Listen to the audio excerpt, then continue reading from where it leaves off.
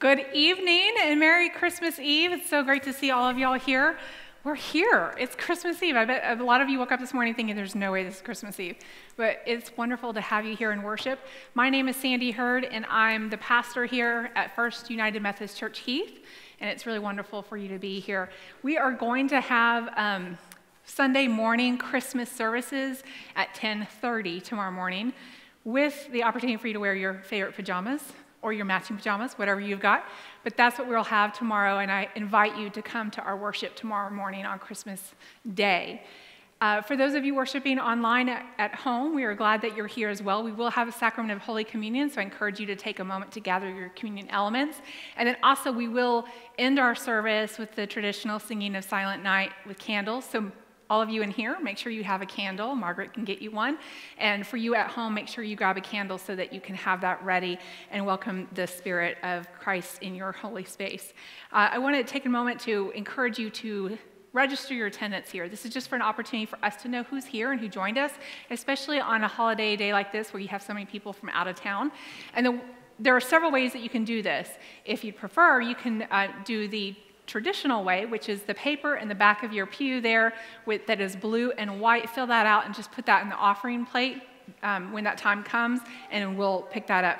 Or you can open up your phone, pull out your camera app, hover over the QR code in your pew back. That will bring up a link. When you click on that hyperlink, it'll allow you to put in your name, your email address if you would like to share that, and also a prayer request if you have any of those joys and concerns you'd like to share with us.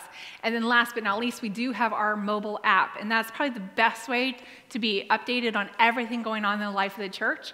And so if you just go to the App Store or Google Play, you can find our mobile app there under First United Methodist Church Heath or First FUMC Heath. There are a variety of ways you can find that. And when you do, you'll see our church calendar. You'll see links to our services in the past. You'll also see an opportunity to give there. The Bible app, devotionals are on there, but also an opportunity for you to register your attendance. So I just want to encourage you to take a look at that app if you haven't already downloaded that app. And so it's a really great opportunity for us to know who you are and that you're here. And so as others are coming in, I just ask for you to center your hearts and your minds, open up your heart for the spirit of our Christmas worship as we invite the King family to come up and light the Advent candles and do the Advent reading.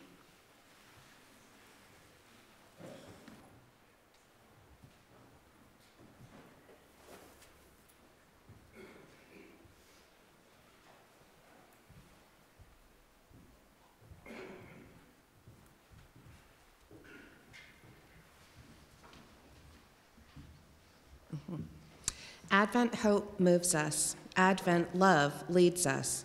Advent joy stirs us. Advent peace stills us, that we might affirm our King, Jesus Christ. The prophet Isaiah proclaimed a time when those who walked in the shadows would see a great light. A light would shine, and a child would be born to us.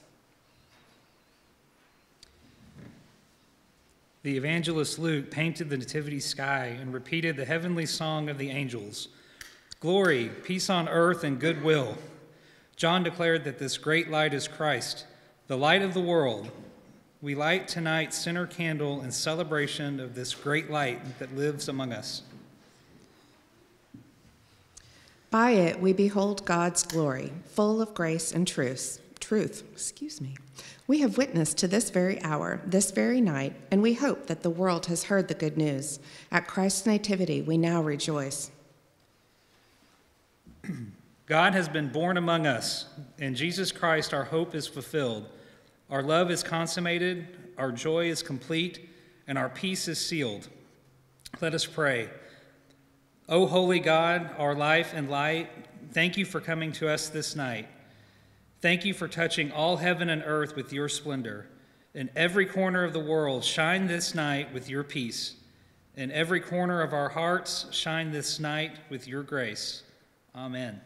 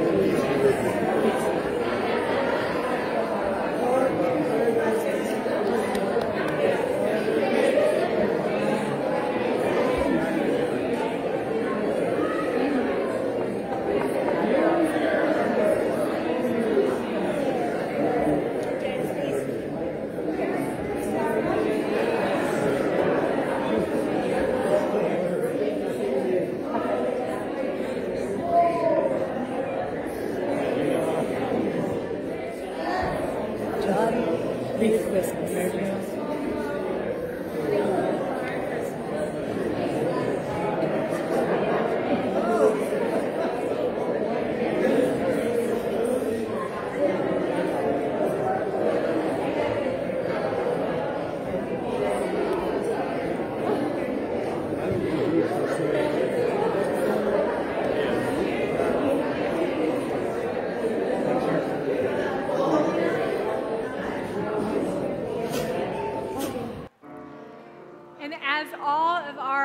Have a seat. I encourage our children to come forward as we share the gospel with children.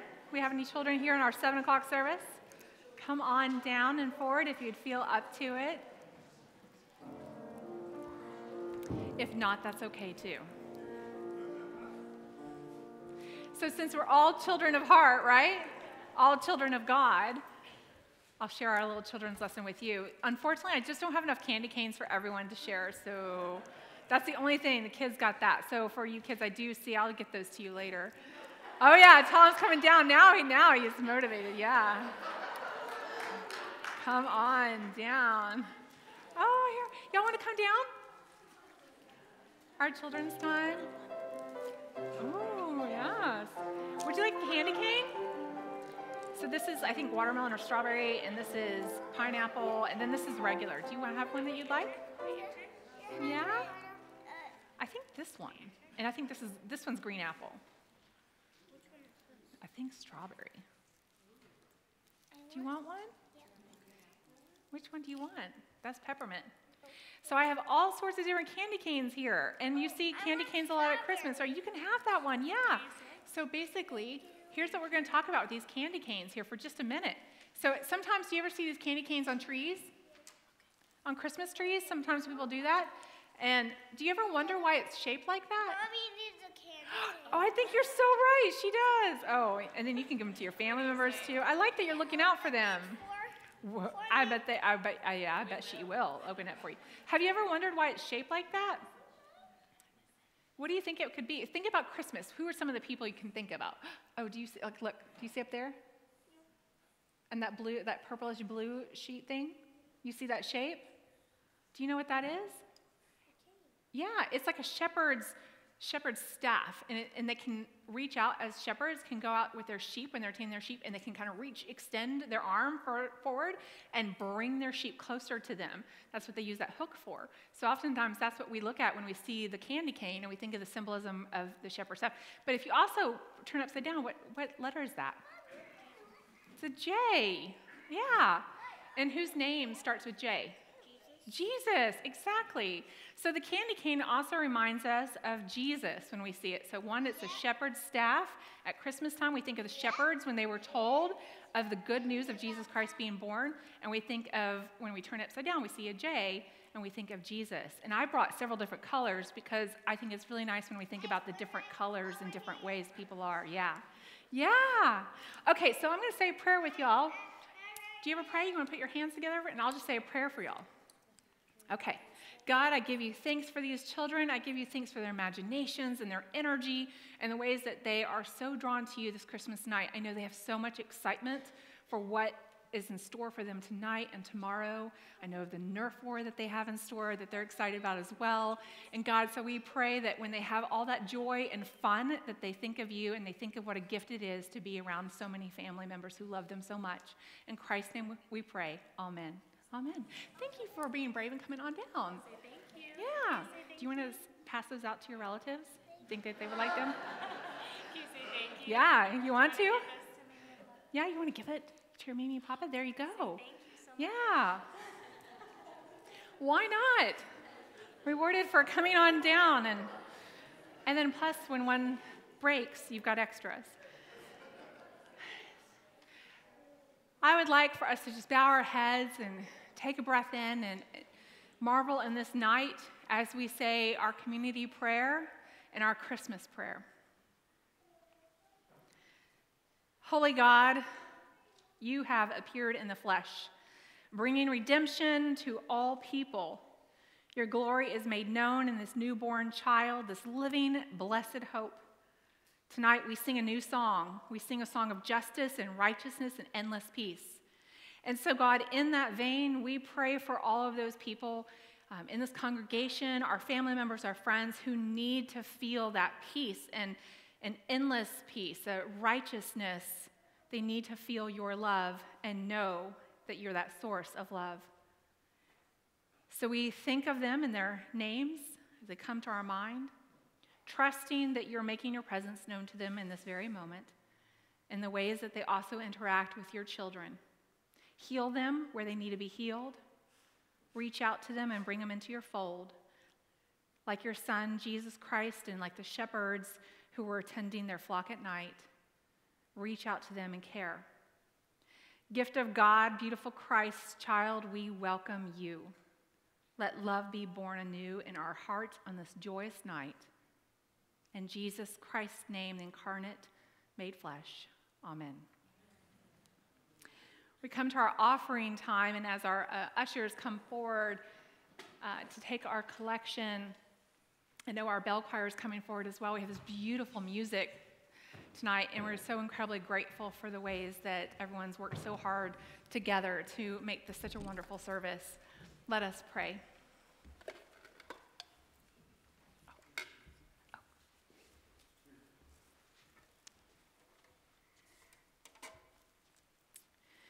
Blessed Lord, you have given us your greatest gift, your very word come to earth to live with us and through us and for us.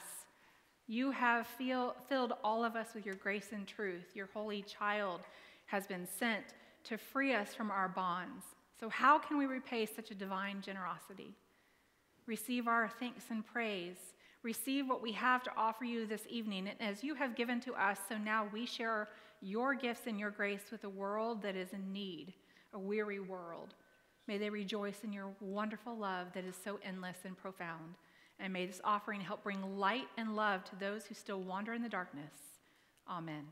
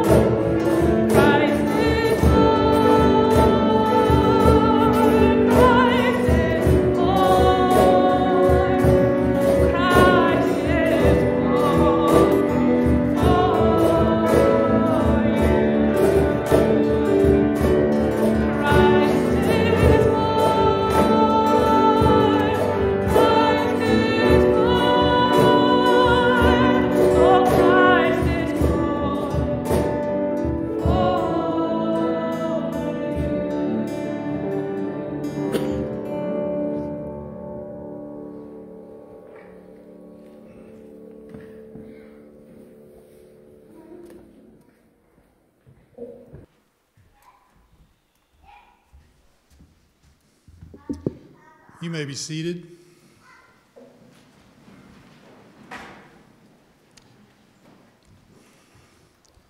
Since many have undertaken to set down an orderly account of the events that have been fulfilled among us, just as they were handed on to us by those from the beginning, were eyewitnesses and servants of the word, I too decided, after investigating everything carefully from the very first, to write an orderly account for you, most excellent Theophilus, so that you may know the truth concerning the things about which you have been instructed.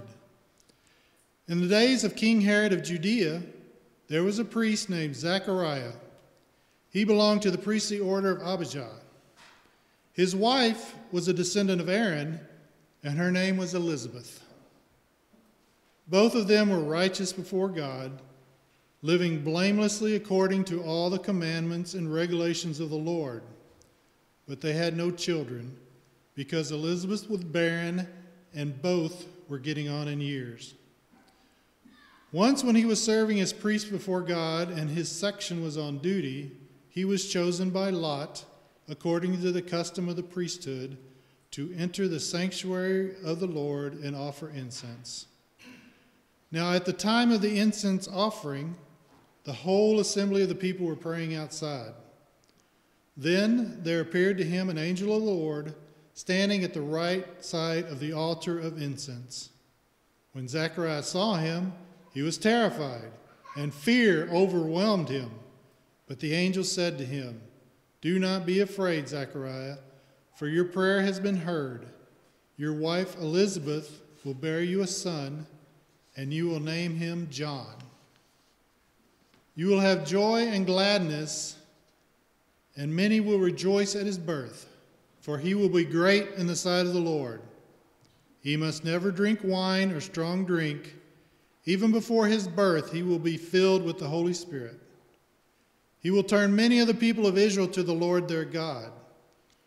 With the spirit and power of Elijah, he will go before him to turn the hearts of parents to their children and the disobedient to the wisdom of the righteous, to make ready a people prepared for the Lord."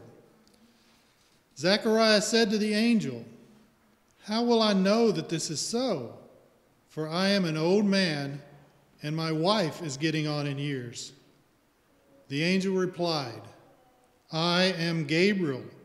I stand in the presence of God, and I have been sent to speak to you and to bring you this good news. But now, because you did not believe my words, which will be fulfilled in their time, you will become mute, unable to speak until the day these things occur." This is the word for the people of God. Thanks be to God. Amen.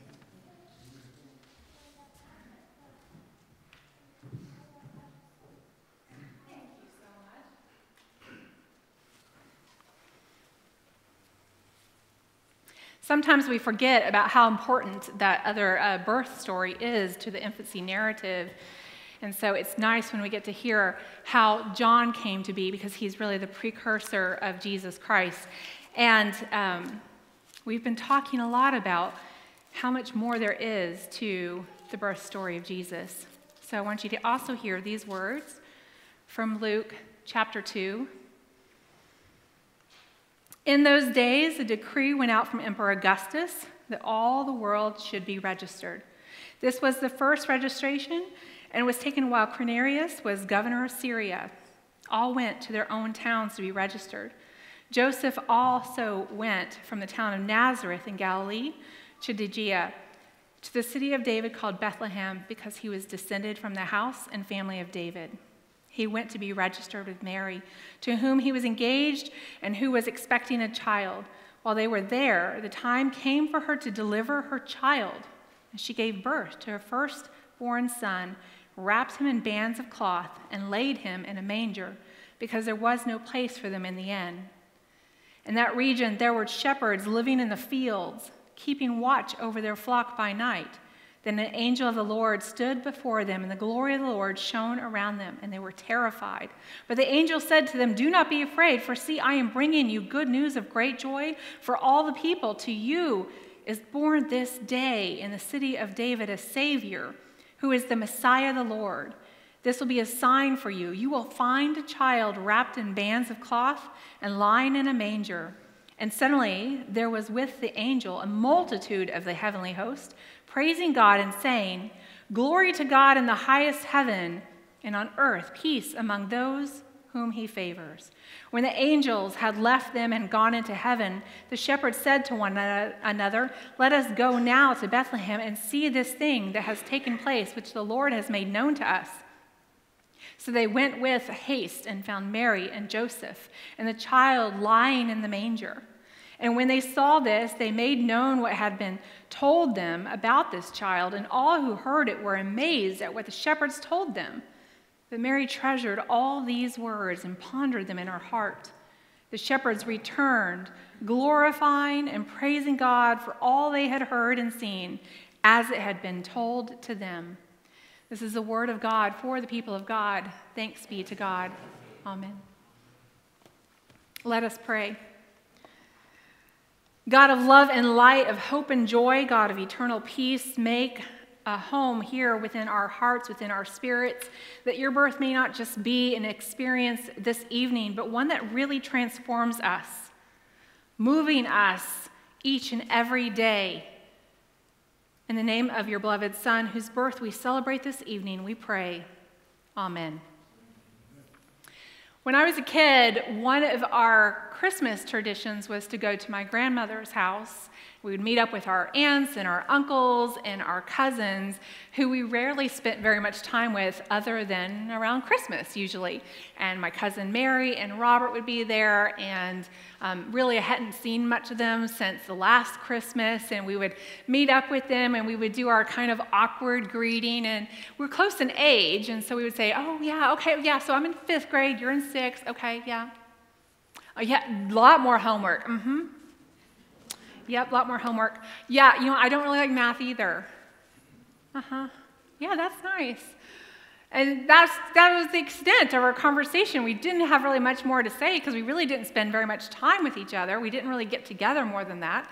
And so we would do that until our grandmother would come out with our presents for all 4 of the cousins, and they would be identically wrapped in the same weight, in the same package, and we would sit on the hearth, and she would give them to us, and of course we would tear into them as fast as possible, feverishly, because usually we knew the first person who unwrapped that first one kind of indicated to the other 3 what the presents were going to be. Yeah, because we knew that we all got the exact same present, and it might be something we were going to wear or something that we would play with or a toy. And although these gifts weren't really selected to suit our unique personalities, that's okay. There was something kind of cool about opening up this present and seeing this gift that we all 4 got. It was something that changed in the atmosphere as well. They were ours. They were gifts that nobody else in that family received. It was just our thing. We knew that beyond our friends, they wouldn't have those. This would be ours. And because we didn't see each other very often, that was the point in the evening when the mood would change. Suddenly we'd have something in common. We had a gift in common. And our moods would change, and we would have this renewed connection, and we would talk about the gift, or we would play a game together, or whatever it was. And I would look at Mary, seated with her identical present, and I would realize she's one of us. This gift makes her one of us. Now, for some of you, you might have a similar story, and you're recalling your childhood, and you're thinking, yeah, if only mine were the gift. Mine were ugly matching pajamas. How many? Yeah? I've seen pictures of them. They're only cute at Christmas time. And I've seen the pictures, too, where it looked like at one point in time, those pajamas used to be curtains in the living room, or maybe even shower curtains with rubber duckies or something like that. And it creates this bond and this connection. I've seen those photos. Jesus is God's gift of ugly pajamas for the world. You're like, I don't really know how that is, but I promise you, Jesus is God's gift of ugly pajamas to the world. See, there was something about wearing matching pajamas, something about wearing the same outfit, having the same toy, that would remind us that when we were in that space at my grandmother's house, we were like, this is us. This is the Alexander side of our family. This is an us. And Jesus is God's way of saying to the whole world, you are all part of an us now. You're all part of an us. And let's be honest, we know it's good to be part of an us. We spend time trying to be part of an us. It feels good to belong to something, to be part of something. We know how good it feels because then we get our energy and our time sucked into social media trying to connect with us. We see somebody who's similar and they post something similar or they're going through something similar and we're like, that makes sense because it's us. And we write these various things to connect us with certain people on social media just to further reinforce that us status. And throughout history, humanity has done a great job creating all sorts of identifiers to determine who is us, whether it's the color of our skin or our gender, our favorite football team and jerseys that you wear. I can be on a bike trail and pass someone with K-State, and I've got K-State, and suddenly we know each other. We're an us, right? There's that team affiliation. There's a political affiliation. There's even the affiliation at Christmas time, whether we like eggnog or not. I tried again last night. I thought I would like it more with age. I just don't. Anyone else? Do you like eggnog? No. Oh, good. See, the majority does not. That is not a popular thing. There are always things that help us fit in to make us an us, and it feels good to be an us. It feels good to be belonging and have that connection. You get to say, this is my tribe, this is my people, this is my family. It is great to be an us until you're not an us. Except when you're not. Except when you feel lonely and you feel afraid or hurt and abused or uninvited or cast out or excluded. Or generally you feel like, I just can't really fit in with other people. It's great to be an us, except when you feel deeply alone and unchosen, and then you feel like a them. On this night, we may imagine that this is how Mary and Joseph felt. They were summoned essentially so many years ago from going from Galilee and Nazareth to Bethlehem, place that they didn't know anyone really. They had some relatives that they think that are there, but they know that that's where Joseph's family is from, and so they should go there. And when they get there, there's really no room for them at the inn. I've read that many times. Now, this may seem like a shock to you. It was for me. There are no Motel 6s in Bethlehem in Jesus' time. They were not on every corner with a light on so that Mary and Joseph knew exactly where to go. They weren't bed and breakfasts just kind of ready and willing, able to serve any kind of customer. In fact, the whole idea that they went to an inn, that there was no room for them at this inn, is actually a little untrue. The word here that has been translated to inn is katalume. And it's this fancy Greek word that you can use later tonight when you all get together for dessert and not drink your eggnog, because that is not a popular thing that makes us an us. You can talk about katalume. This word katalume doesn't actually mean inn. Katalume meant upper room or a spare room, a guest room. See, most people living in ancient times of Jesus, they had one room. And in this one room, that was their living room. And in that one room, that's where they slept and they ate. It's where all their animals stayed. And that's where they were kept the safest and secure. And so this part of the room was the main living space. And another part of the room might be where the animals kind of congregate. But that was one room. And if you were really lucky, you might have a katalume. You might have a spare room in a guest room. Now, hospitality was just a pillar of the culture in the far Middle East. It really still is today. And so the culture dictated that if you did have a spare room, a katalume, this was a room that would be open to anybody who would come by. That's just what the culture dictated. And so that's what Mary and Joseph did. They would come by to this room or this one house, and they would say, hey, I would really like to see if there's room in your katalume, in your guest house, in your spare room. And they maybe were talking to a friend of a relative, a second cousin once removed of Joseph's, and they don't really know these people, but the people say, I'm sorry, our guest room is full. I'm really sorry. And you know that there's this moment of this pit in the stomach kind of sinking feeling for Mary, especially because she's probably getting the stirrings of labor pains already, knows something's coming up, and starts to have those pains. And you can imagine how anxious she feels and how worried Joseph feels for her. We can imagine that they're anticipating this baby's coming real soon, and they wonder, where are they going to go? Where are they going to go? And they're stressed because the spare room is full. But then the family continues. It's full, but you can stay with us in this room. Yeah, the animals are here, but you can stay with us in this room. See, when Scripture says that they laid Jesus in the manger, it was because there was no room in the katalume, no room in the guest house or the space that other people could use. So instead, this family said, come to our home. Come in, welcome into our private space. Come, you who are strangers, you whom we just met a couple moments ago, but you say you're the second cousin of someone, so that sounds great, close enough to us. So come on in, come to our living room, to our kitchen. Don't mind the sheep over here who is behind. This is our space, and you're welcome to come in to our bedroom, our living room, to the center of all that we do. Come to our Christmas Eve table. You're one of us now. And the comfort that would have provided for Mary and Joseph. And it's in that moment, in this moment of radical hospitality in which their home was open, the hearts were open. It's when God pops through into this world, just breaks in and says, I will now live among you. I'm coming. I will forego all of my power, my grandeur, and my might because I love you so much that I will come down in the most vulnerable form you could possibly imagine, a newborn baby, and I will live with you. And so here it is. It's the story that we see at the beginning with Genesis, the story that began with the first voice speaking out over the formless void, out into the darkness, piercing it and saying, let there be light. Here's this voice again saying something new and exciting is about to begin, and it's in the form of a baby crying. It's in the form of a whisper. It's a promise.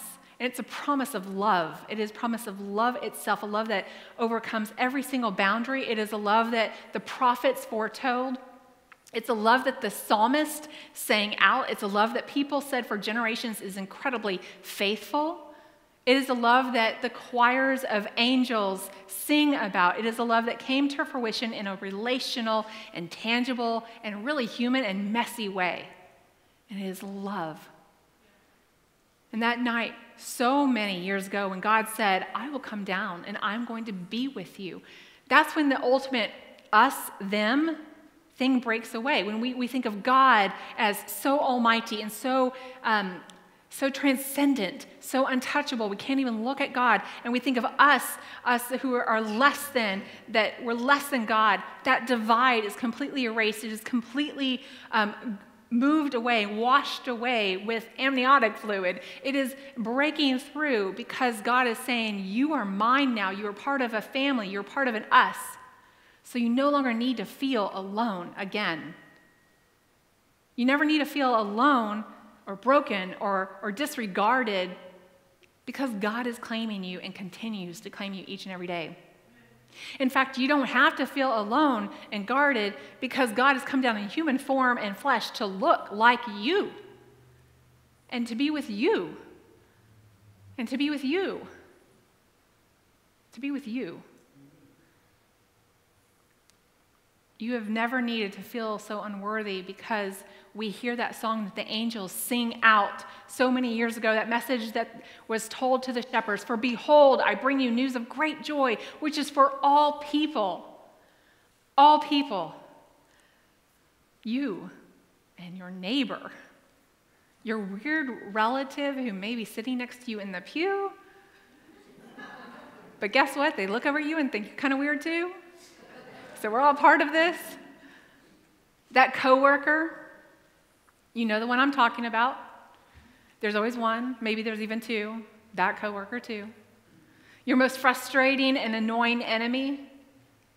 See, the love of God is good news for all people. It is good news for believers and non-believers and Christians and non-Christians. It's good news for the shepherds who are out there working that third shift late at night. It is good news for Quirinius, the governor of Syria. It is who's sitting up in his palace. It is good news for Mary, who is the teenager, frightened and wondering what in the world she's doing with this newborn baby, who hears that news and trusts to go forward with Joseph. And Joseph listens and trusts to move forward with Mary. And they go to Bethlehem. And even though they're frightened and worried, there's no place for them. It is good news for them too.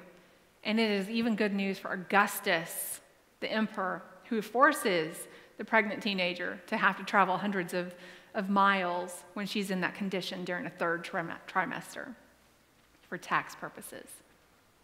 See, the crazy thing is about this night, the good news of the night is it's not just about us who already believe. Instead, it's about breaking that open, that us definition, and expanding what that meaning is, and opening up those gates and saying, this is good news for everybody. If you were a king from Syria, if you were a shepherd in the field, if you were a young teenager, it's good for you, it's good for us, it's good for all of us. And it's good news that reaches and permeates every part of our being every day in every aspect of our lives. This is good news for George Bailey. It's also good news for Old Man Potter.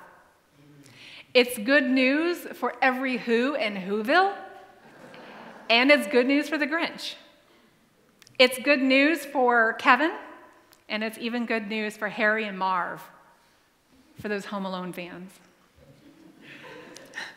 It is good news for everyone, and everyone wins because it's now a bigger family that we get to be a part of. And when we know that, when we hear that, and we really digest what that means for us this Christmas, even if it's just for tonight, if we hear that message of how deeply loved you are, that you are loved so much that God chooses to let go of all God's power simply so that God can be with you and let you know you belong to God. Friends, if you know that and really hear it, it has the power to transform us and to change us. It has the power to help grow our hearts 3 sizes, like the Grinch. It transforms us in ways that we can't even imagine just yet. It's so that all of a sudden when we see a stranger on the street, we just reach out and we're like, you're my brother, you're my sister, you're part of the us. We're friends now. We become like Scrooge when we watch the Christmas Story, just breaking open those windows and shouting the news to the whole world so that everyone can hear. It's something that you want to tell everyone and all other people. It's something you want to share because you remember what it's like to be alone. You remember what it's like to be broken. You remember what it's like to feel so deeply flawed that if people really knew who you were, they wouldn't like you. You remember what that's like, and you don't want other people to feel that way. You want them to feel love, and so when you have found it, you want others to find it as well. When you have been welcomed and been made part of that us, you want others to be part of that us as well. And when we appreciate how God came down and said, look, here's your ugly pajamas I'm giving you. Put them on. You're part of an us now. You're part of this family. You're part of this home. I want to be part of it too with you. And we get to go out and find others and just pass out more ugly pajamas to them too, because they're all part of us and we're all in this together. Because the angels say, you too are part of my family. If the love that was born so many years ago was as real as that we in this room know that it is, then the doors of our hearts get opened at Christmas. The doors of our homes get opened when there isn't any room in the guest house. The doors of our wallets open, the doors of our hands open so that we can reach out to people who need to feel loved and need a hug. People who feel like a them, and we can let them know that they're an us. You're an us. You're loved. Welcome home, because you're found. Welcome home. Come on inside, even with the animals, because you're family. Emmanuel, God with us. Let us pray. Gracious God, we are incredibly thankful for this opportunity each and every year to celebrate and be reminded of your birth so long ago in Jesus Christ, to recognize the ways that we can feel apart and alone, and that you continually draw us back in as much as we need to be reminded that we're part of an us. So, God, may we take your word, may we hear your story, reflect on it, take it to heart, treasure it, so that we can let others know of your goodness and compassion that is here on earth, and that you make your presence known for us each and every day, because you are God with us, Emmanuel. Amen. Christ our Lord invites to his table all who love him and who earnestly repent of their sin and seek to live a life of peace with one another. So therefore, let us confess our sin before God and before one another. And if you are normally in this church, you will recognize this is a little different, so I'll give you that heads up. So let us confess. We confess that we have not loved you with our whole heart. We go about our lives as if Christmas is an event to be celebrated, but not lived. We hear the good news, but do not heed it. We turn away from the Holy Family, for there is no room in our hearts. We hear the cry of the expectant mother, desperate for care and a place to lie, but listen instead to the carols. We see the lowly children born in mangers among the filth of the world, but we look instead to the decorations. We hear the call of the angels to come and worship the newborn King, but we bow down to the idols of our culture. Forgive us, we pray. Forgive us and free us for joyful obedience. Remove the barriers that we construct. Empower us to be a people doing the real, gritty, holy, graceful, loving work of Christmas every day. In the name of the Holy Spirit, we pray. Amen. Hear the good news. Christ died for you while we were yet sinners, and that proves God's love for us. So in the name of Jesus Christ, you are forgiven. In the name of Jesus Christ, you are forgiven. Glory to God. Amen. The Lord be with you and also with you. Lift up your hearts. We lift them up to the Lord.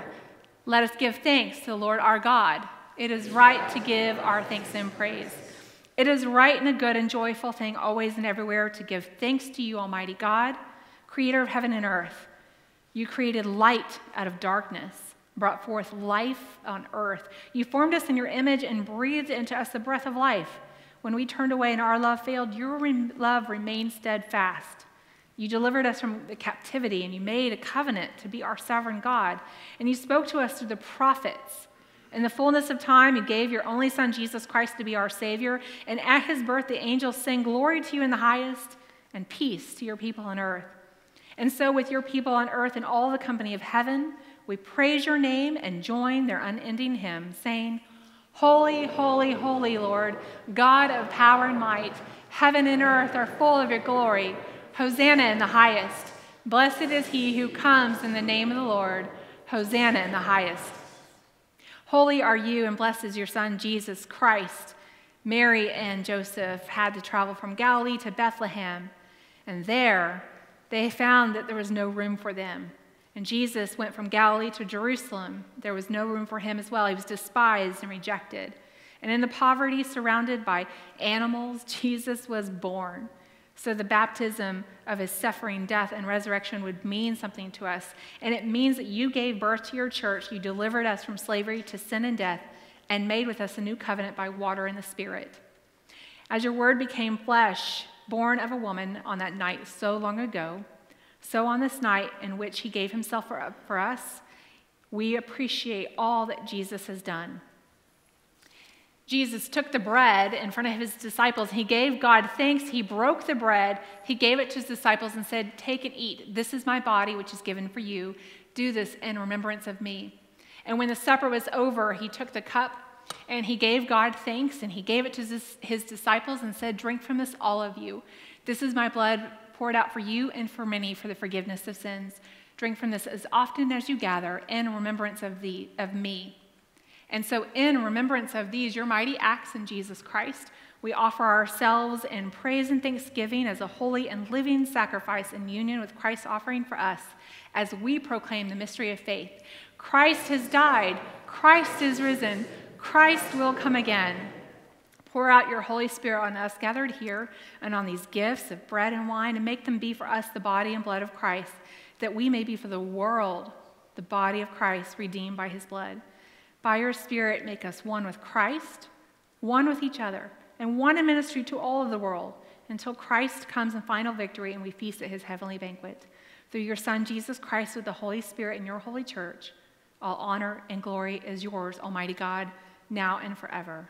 Amen. And with the confidence of children who are all wearing these matching ugly pajamas, that we're all part of this us, I invite you now to say the Lord's Prayer.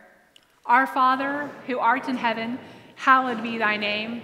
Thy kingdom come, thy will be done, on earth as it is in heaven. Give us this day our daily bread, and forgive us our trespasses, as we forgive those who trespass against us. And lead us not into temptation, but deliver us from evil. For thine is the kingdom, and the power, and the glory forever. Amen.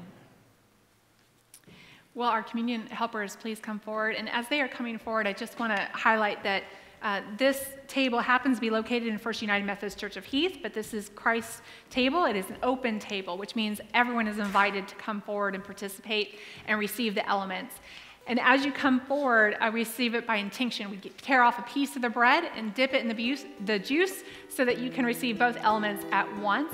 But we recognize that we still have viruses and COVID in our day and age, so we do have individual single serving. If you would like that, just come to my station, and I'd be happy to give that to you. And likewise, if you need gluten-free, we can do that and accommodate that here. And that's so that we are completely inclusive of everybody's needs and make sure that everyone has the opportunity to come and participate in this holy sacrament of Holy Communion. And then when you receive the sacrament, you're welcome to go back to your pew in an attitude of prayer or kneel at the prayer rail for as long as you would like.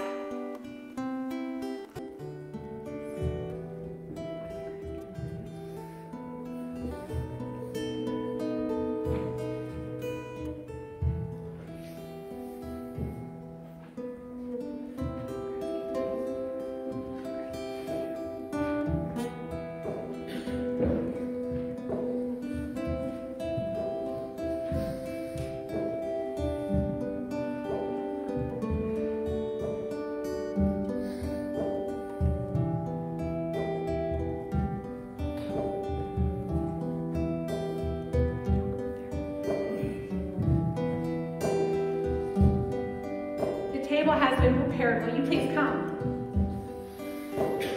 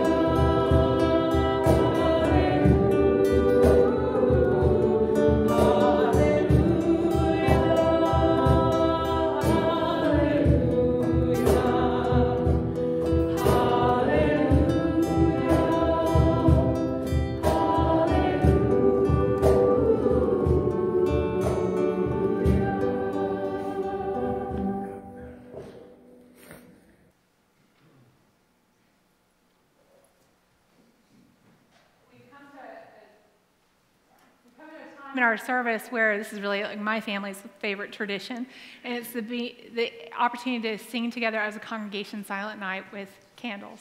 And so if you do not have a candle, please see Margaret in the middle here or in the back, and we'll make sure we get one for you, but we'll light them.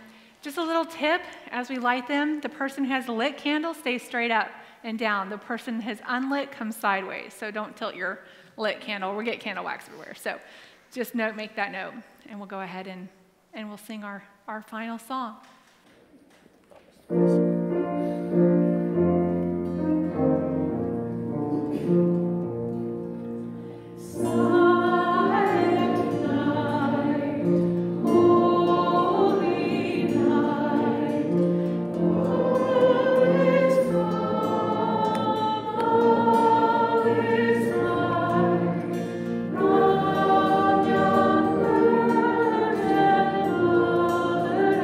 Child.